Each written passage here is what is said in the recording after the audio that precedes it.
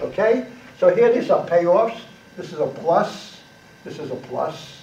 Now, if you put your money in the stocks and there's prosperity there, you gain, say, 20% of your money. Okay? And if you put your money into stocks and there's recession like we've had with meltdown and so forth, you might lose a lot. You might lose 30% of your money.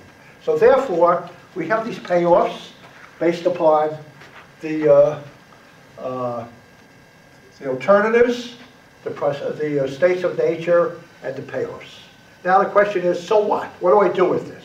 Well, what you do with it is this. There are many ways to make decisions. Some way, you might want to be a pessimist. On Wall Street, being a pessimist is known as being a bear, being bearish on America. So therefore, we'll talk about being a pessimist, okay? A pessimist says that worst comes to worst, what can I get? Okay? So this being a pessimist there. So let's take a look at this. We take a look at if you put your money in the bank, the lowest value you're going to get is 4.0. This is the minimum. Okay? Now, if you put your money in the stocks, no matter what happens, the worst thing you can get is you lose 30% of your money. That's the minimum. Okay? So therefore, if you put your money in the stocks, the best thing you're going to get, you're going to get 4.0 no matter what occurs. So between 4.1 and 4.0, the lowest value is 4.0. For putting money in the stocks, the lowest value you're going to get is lose 30% of your money. So this is the minimum of the first row. This is the minimum of the second row there. So we go with the largest of that, and we call this the maximum value of the minimums, or minima.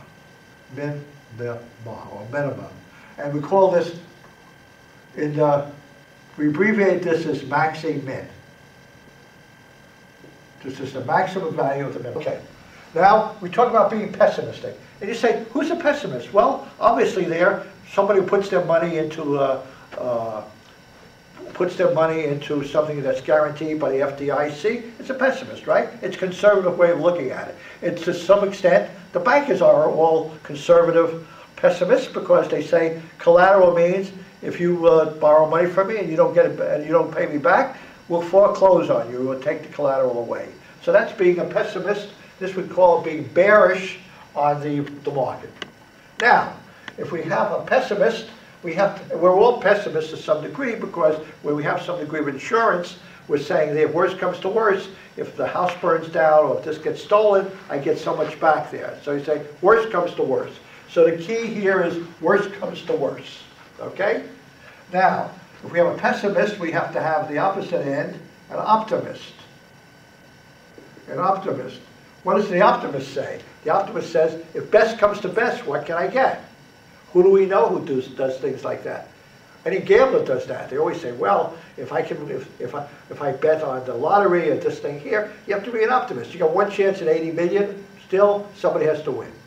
So therefore, we'll say, well, how does the optimist make a decision? Well, in this matrix here, you say, what's the best thing that can occur? Not the worst. What's the best thing that can occur with this row? The best thing I can get is I get plus 4.1. So that would be the maximum of the row, with between 4.1 and 4.0.